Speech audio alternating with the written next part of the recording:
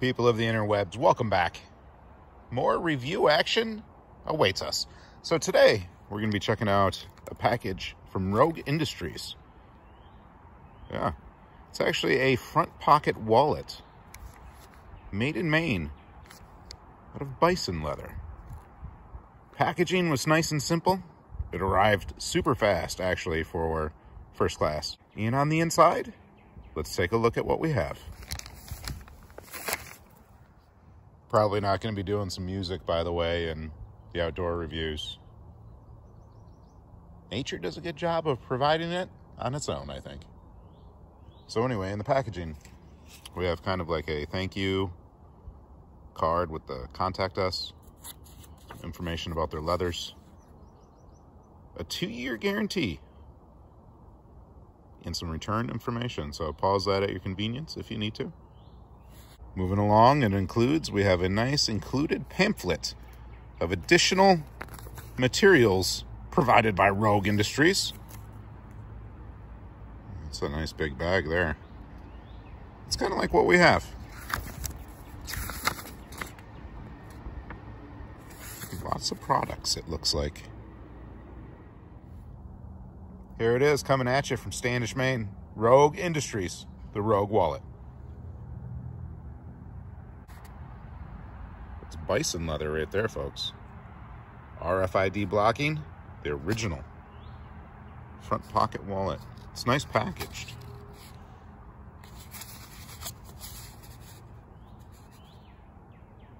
Fits in your front pocket.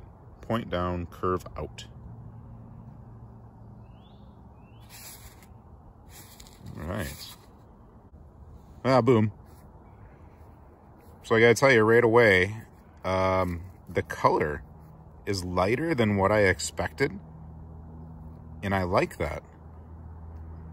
It feels, it seems like it's also like a bigger wallet kind of than what I expected as well, but I think that the pocket will swallow it all. So there's our card slots, some room in here as well on both sides, some ID. The stitching.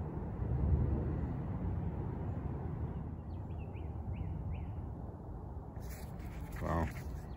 Yeah, this feels like a nice quality wallet. So I did some looking into Rogue Industries and saw that they kind of started out with the idea of eliminating the back pocket wallet for, you know, it just kind of caused some stress and pain to our back as we sit on that big bulky wallet throughout the day. So they came up with the front pocket wallet. I noticed that the front pocket curves as it is.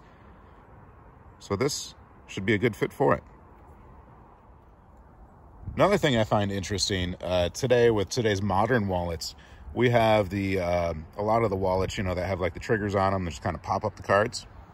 So right here I have like the Polaris wallet. But look at this.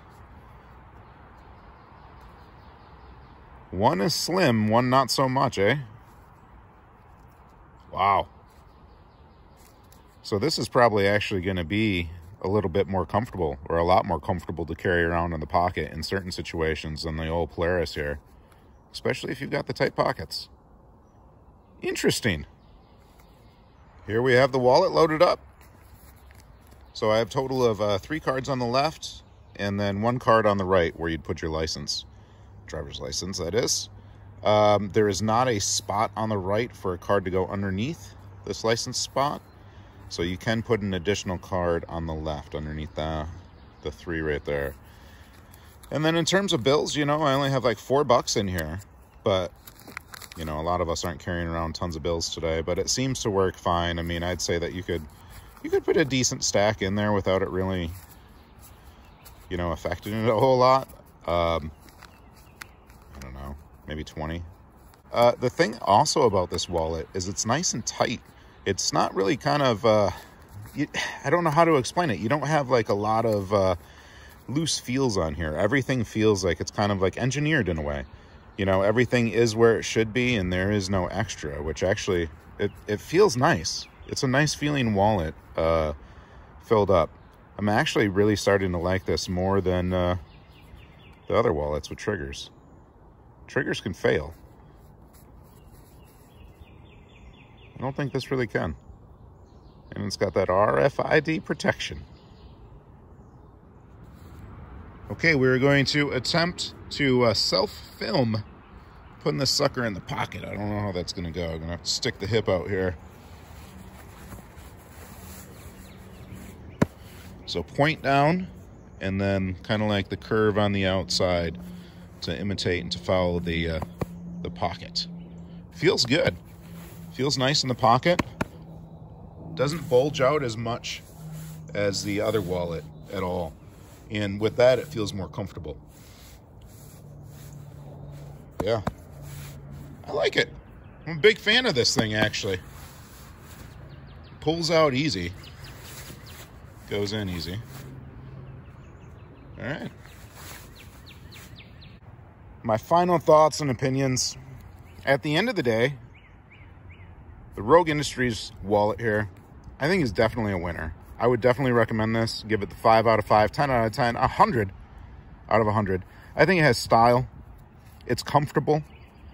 And with the RFID blocking and not being as thick as the new Minimalist wallets, I think you can kind of have that that old school style with some more modern flair, you know? Save your back. Put that wallet up front. Thanks for watching, people. Make sure to check out the link down below if you want to pick up your own wallet, which we then, again, definitely recommend.